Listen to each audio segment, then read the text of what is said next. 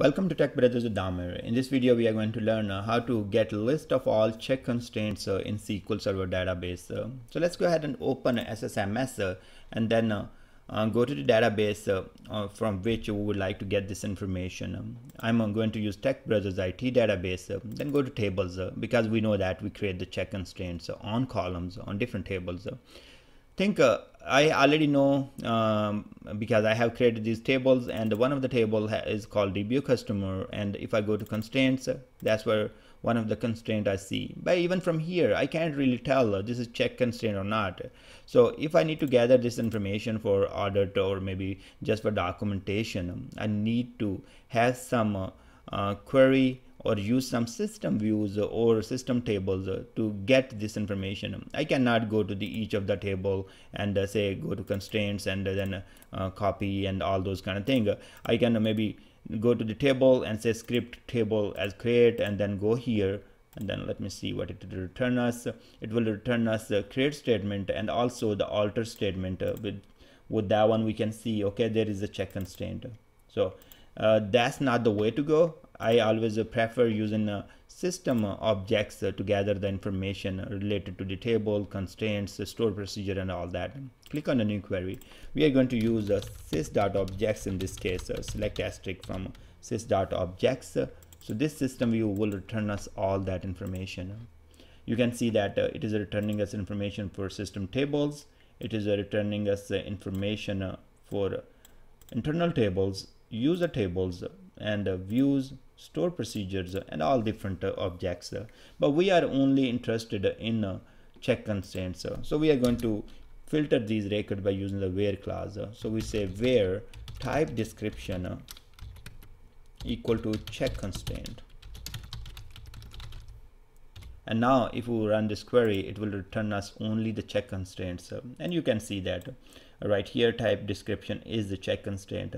This information is good. We know that, okay, we got the constraint name. I can use something like this. So I'm going to use name as constraint name, and I can have comma. So I will get all these asterisk will return all the columns, but this column will be also returned, but I'm using this one as I renamed kind of things just to see this name as a constraint name. Okay, we see that here this column, rest of the columns are returned as it is. Also I'm interested to get the database name, so I can just dump this whole query in the Excel for my documentation. So we can use the db underscore name. So this will give us as a db name, and you see that this function will return us the database name wherever our query is running. So if I run this one, you see I'm getting the database name, I got the constraint name. I want to get the table name or schema name as well. So first of all, it is returning a schema ID. So we have the function that can return us a schema name if we know the schema ID. So schema underscore name, and it accept the schema ID as a parameter or input parameter. So as schema name. So now this is good. It's turning into really good information. So we see that we have database name by using a schema name function. We use the schema ID from sys.objects and we get the schema name. Now we get the constraint name as well. The one thing I would like to add here after the schema, the object name on which this is created. So it is created on a table, and that's the parent object ID. So before schema, I'm going to go ahead and say object name. That's another function we can use to get the object name if we know the object ID. So parent object ID, and I'm going to call this one as a table name and put comma after that. Now execute. Now we have database name, we have table name, we have schema name, and maybe put the schema first and then table name. That make more sense. And here we have, now if I run this query, we have database name, schema name, table name, and constraint name.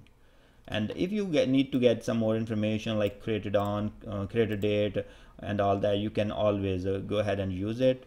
Now that's all we have. And if you want to also filter is MS shipped.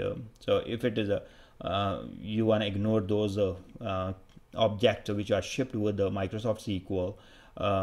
You can have, say, is MS shipped 0. You can always have let's say, and is MS shipped is equal to 0. That's all we want. We don't want anything that is shipped with Microsoft. That's where we will see the flag 1. So we want to get the only user created objects. So I don't need the asterisk anymore, so I can remove this asterisk, and this is the only information I need.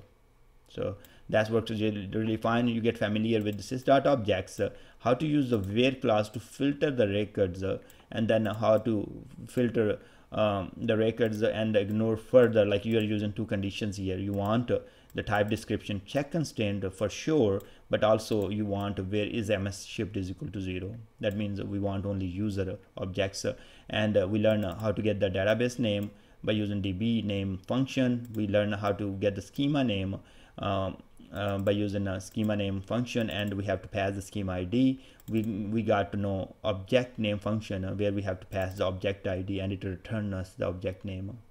So thanks very much for watching this video. The script will be available on TechBrothersIT, and I will put the link in the description so you guys can copy and use during development or for creating the documentation and all that. So thanks. I will see you guys in the next video.